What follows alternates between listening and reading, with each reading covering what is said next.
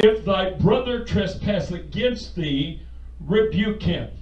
In other words, if somebody done you dirty, honey, you need to let them know. I'll tell you a little secret. There's this game human beings love to play. They get mad at you. And you go to them and you say, are you upset with me?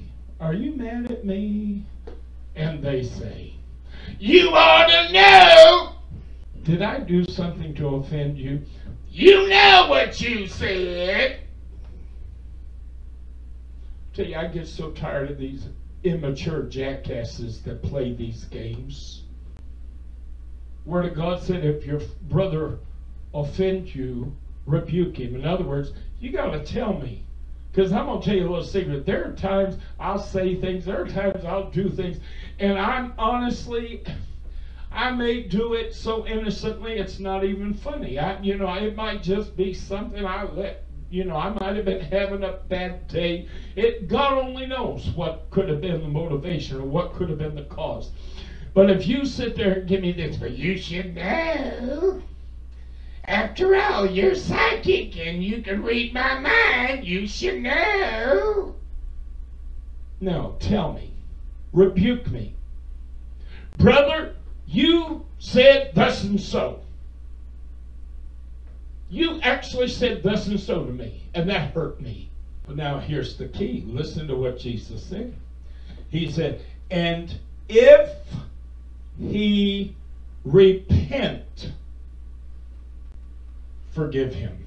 Okay, so I'm supposed to forgive him. No, it's not what Jesus said. Listen.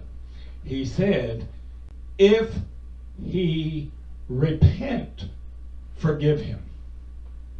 Okay, Pastor, I get it. I'm supposed to forgive him. I'm obligated to. No, you're not listening.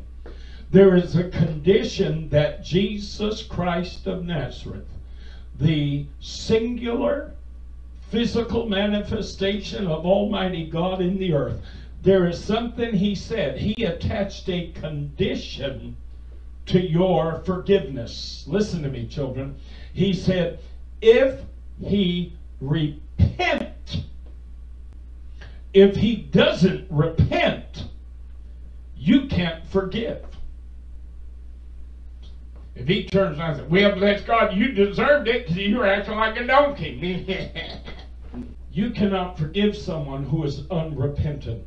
But you also cannot expect an unrepentant person to repent so you can forgive them unless you tell them what the problem is.